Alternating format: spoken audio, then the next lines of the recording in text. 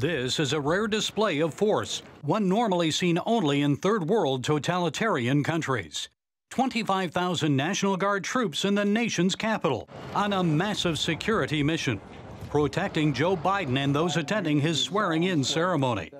Yet this was not a first for an American inaugural. In 1861, the U.S. cavalry stationed sharpshooters on rooftops and troops along the inaugural route to protect then unpopular President-elect Abraham Lincoln as his carriage traveled down Pennsylvania Avenue to the Capitol. 5 weeks later, the first shots of the Civil War rang out over Fort Sumter. 160 years later, some people believe a divided America is on the precipice of a second Civil War. But the senior editor of the American Conservative, author Rod Dreher, believes the country may be on the brink of what he calls a Father Kolakovich moment. In his book, Live Not by Lies, Dreher tells of an anti-Nazi priest who taught at Slovakia's Catholic University during the Second World War. Father Stefan Kolakovich warned his students about coming persecution. He told his students, the good news is the Germans are going to lose this war. The bad news is the communists are going to be ruling this country when the war is over. The first thing they're going to do is come after the church. We have got to be ready for it. Kolakovich organized student prayer groups to prepare for suffering.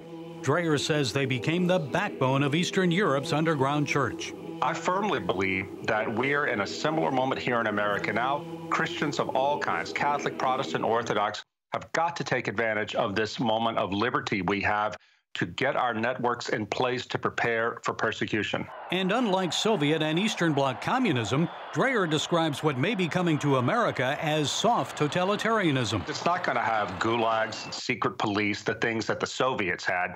Rather, this is something that's going to be done mostly by big tech, limiting access to the economy and keeping it so that only those who conform with what the regime wants can participate in the economy. Social media speech censorship and Amazon's recent shutdown of servers for the popular conservative website Parler may provide a clue as to what may lie ahead.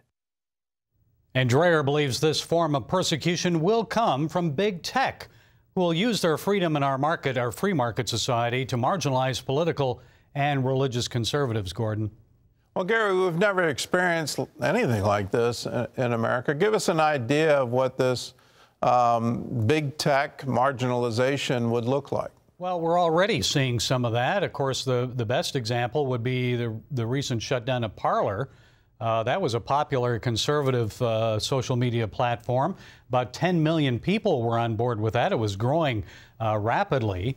And then, of course, Amazon Web Services shut it down. We've seen censorship and restrictions on Christian and conservative thought on social media. Also, President Trump and Mark Lindell, the Christian CEO of MyPillow, of course, banned from Twitter for life. And then, of course, it's moving into corporate America. We're seeing the head of Goya Foods, the CEO of Goya Foods, Robert Inouye, he was also censored by his leadership there. And so it's also possibly, Gordon, going to move into the workplace. I talked to Todd Nettleton, and he said he's with the Voice of the Martyrs.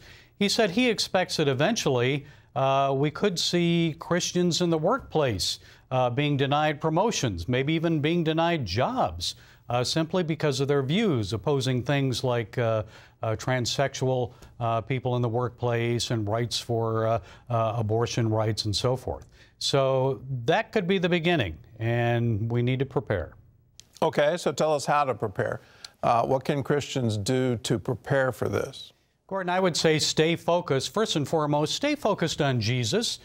Stay focused on what he wants from us as believers, what he has taught us on how to conduct ourselves, being civil at work, at home, wherever we may go in the public place.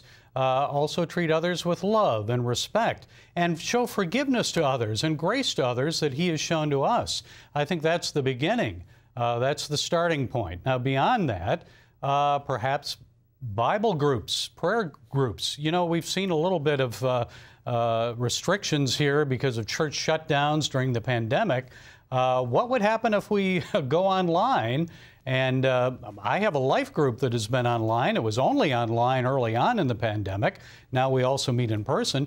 Well, what if you go online and have your life groups, your Bible study and prayer groups online, and then all of a sudden they're shut down? In another pandemic, maybe somebody would pull the plug on your server, like they did with Parler, and you wouldn't be able to communicate that way. The churches would be shut down. You wouldn't be able to communicate that way. But you can still go into homes and have home Bible study, very much like the early church, Gordon, like the book of Acts. Maybe we'll be going back to that.